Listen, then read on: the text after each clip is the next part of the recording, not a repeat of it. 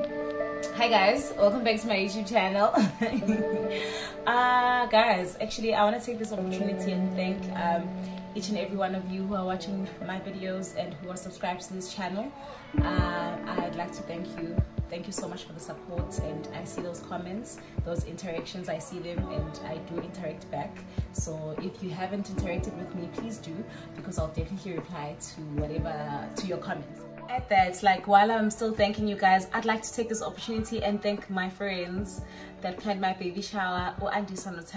Oh my goodness, guys, I appreciate you a lot. I love you guys so much. You did an amazing job. You did an amazing work with my baby shower. I loved everything about it. It was just so perfect. Thank you so much, ladies. I was just watching my video lay life updates, just watching everything, and I was like, oh my gosh, I had such a beautiful baby shower. And also to everyone that was there, man, thank you so much for taking your time and honoring my invite. I appreciate you guys. The gifts, oh my gosh, the love, oh my gosh, it was so amazing. So yeah, on today's video I am doing my Cape Town trip review. So guys, I promised to give you guys a Cape Town trip review, sorry. And I'm doing this because there's so many things that I would like to share to people, with people also, that I wouldn't want them to do when they go to Cape Town. Also, I'm doing this trip because some people requested it via video for me to share with them, because they thought it was I had the most perfect trip. So yeah, I'm just gonna share a few things based on what I know, or based on my trip, or based on what I thought would work for me, which might work for a lot of people also, because I'm not a very picky person also in terms of what I do. So I jotted down some pointers here that I will speak about. So I'll start with booking your flights and accommodation. I'd advise you to book your flights and accommodations 3 months prior your trip, so that the other 3 months you will save up for the trip, for the money that you're going to spend, you know. I think the flights are more affordable on Thursday if you're gonna leave on a Thursday, and if you're gonna come back on a Monday, they're more affordable. They're not so bad. And also that will give you an opportunity to experience Cape Town. Like, the other 2 days for traveling, and the other 3 days it's for experiencing, it's for enjoyment. So I think it works better, you know. Yeah, so I'd advise you to be there from Thursday until Monday, but it's up to you, really. It's up to you, you can decide. But also the flights are cheaper when you leave on a Thursday and come back on a Monday. If it's your first time, I'd advise you to also book an accommodation in Central Town, so that you can be closer to a lot of things, so that you can be in the center, like in the middle of Kemps Bay, Bangalow, Clifton, Constantia, your French Rook, wine farms, but it's not too far if you're in town, so that you can be closer to your Long Street, your V&A waterfront, the Silo Hotel if you want to do dinners there, you know, closer to the V&A shopping mall if you want to do some shopping. I think it's very convenient to book Central Town.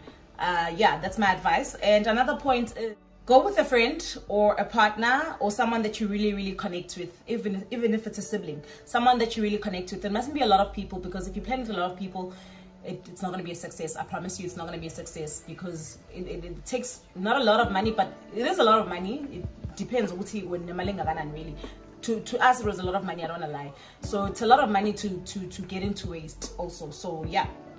And another thing is, have an itinerary when you're going to Cape Town, on things that you'd like to do. Do your research. I mean, what I did is I watched a lot of vlogs on YouTube and saw people what they were doing, and I handpicked things that I'd like to do when I get there, you know. That's what I did. Do your research, watch a lot of videos on YouTube, see what people are doing, and then plan your itinerary according to that. Because also Cape Town is very boring, guys. Cape Town is a very quiet city. Cape Town is a very calm, still. Cape Town, I can South Africa, to be quite honest with you guys, because I can dance out of Cape Town. Okay, now we're gonna get into packing, since we are done about having an itinerary. But like, yeah guys, like, you need an itinerary in Cape Town, or else you're gonna be bored.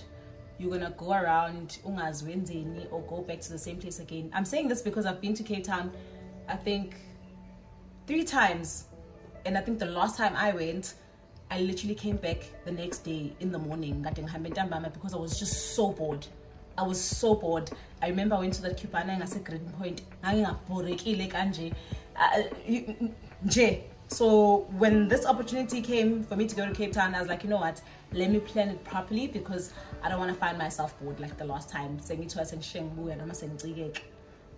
So yeah, now we are getting into packing. First of all, don't pack high heels.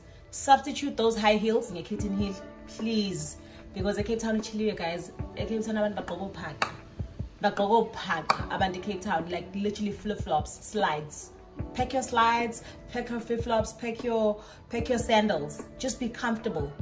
Nalao mategi, get those sneakers, maybe that one pair of sneakers, but heels, don't bother yourself. Just pack a kitten heel, unless you're gonna go out for a dinner. But nakona futhi ke nje high heel, a kitten heel right, or something nje engathi uphaka amancane ke if you can't really walk on a kitten heel, because khona abantu abanjalo vele.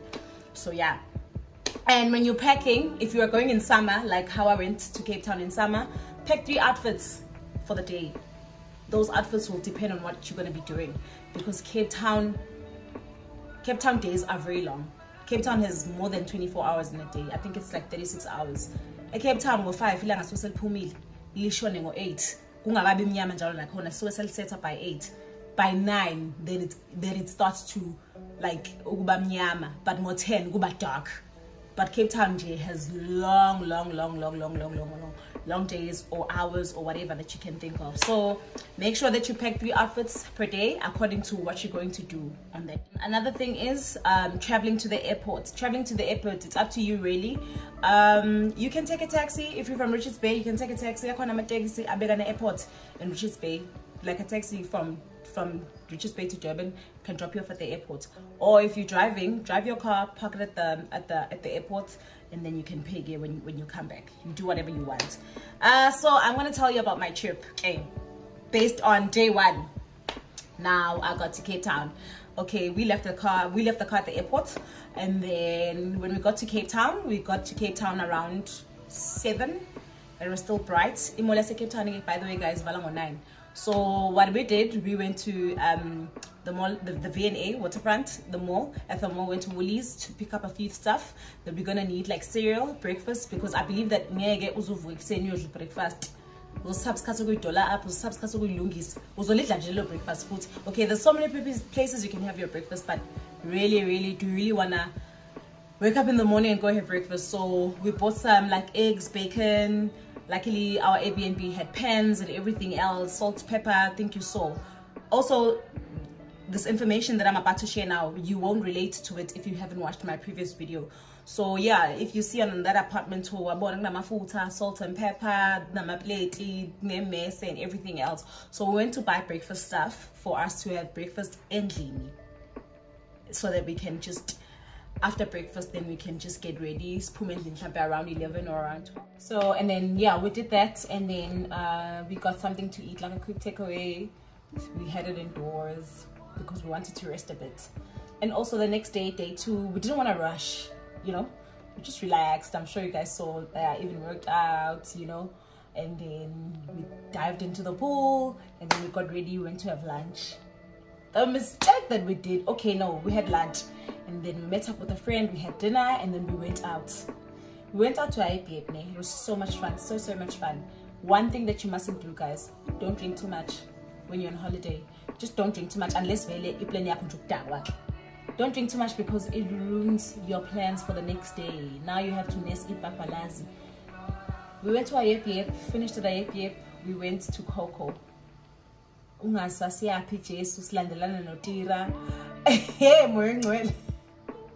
Because he gave us a good set, you know. I don't understand why we did that, because the next day I struggled waking up. But because we had made a booking to in Constantia, a chef's warehouse, we had to go, and I wanted the experience of the food. I forced myself. So please don't do that to yourself, guys. Don't do that to yourself.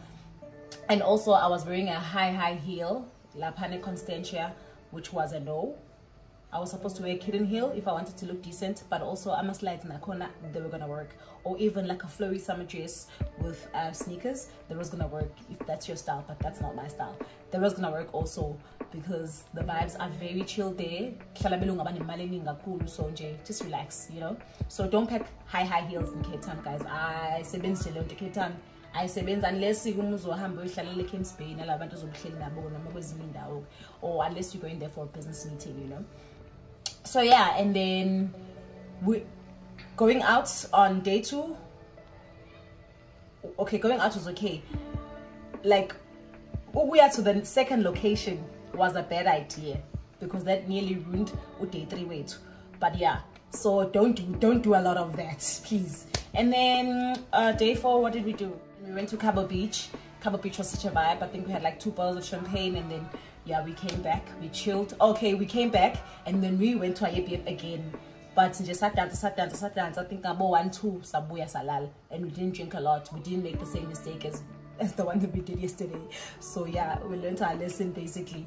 Sabuya salala, and then day 4, woke up, had breakfast again, and then we went to the bungalow Clifton. Yeah, it was such a nice vibe. The music was amazing there, the ambience, the view of Clifton was just breathtaking. Yeah, we wanted to go to the Cape Point actually on day 2, but we couldn't because we were just, I think we're just relaxing more than anything else. And also we were very open to do isn't ningi. Like if Masbonta Wednesday local, because we didn't hire a car, also we were using Uber. And Uber is very affordable in Cape Town. There's Uber Go. I'm sure Suzuki Espresso Cape Town. That's Uber Go. And we are go VNA. It's like from where we were sleeping, it was like 35-40 rands. We are Constantia, it was 130. We are go Bangalore, it was 90 rands, I think. But yeah, it was not so bad, guys. So where else in Mount is like 800 rand a day, so keep it deposit. You won't even spend 800 rands on travel. And also driving while you're gonna sip on some drinks is not a good idea. And a lot of people in Cape Town are not driving, to be honest with you. They're not driving, they use Uber. Like people in Cape Town, guys, they are so chilled. They are so chilled. They are super chilled. So yeah, and then we went to the bungalow Clifton. We came back, we went to the boat cruise, sunset boat cruise, champagne sunset boat cruise, because there was champagne glass, like 2 glasses for free, champagne glasses there. So it was so much fun. I enjoyed that. And then we came back. We also grabbed takeaway. We ate in Lini, Salala, and then we woke up in the morning, had the breakfast that we bought, the stuff that we bought. We finished them up, and then we made breakfast, and then we headed to the airport. So yeah, that was it, guys. So I don't think it was, so you just need to plan right, plan right, but make sure that you book your flights and your accommodation prior, like 3 months before, and then start for the next 3 months to save up for whatever amount that you're gonna spend in Cape Town. It'll depend on what you are eating, on what you are doing, but like roughly 2-5 a day, depends on the activities that you are doing also. Because I think so I find myself doing a lot of things. So yeah, it's up to you really. But also I was in Cape Town, so I doubt you'd want to pack in for a day. Like days are really long in Cape Town, as I said. So yeah, guys, I really hope this video was very insightful, like it's on Nani when planning your trips to Cape Town. And I really hope you loved it and you enjoyed it, and especially my vlog. But I see that you loved it because I saw the comments, I saw the love. Thank you so much. If you are not subscribed to this channel, please do subscribe and click that notification button. I will see you on another video. Thank you. God bless.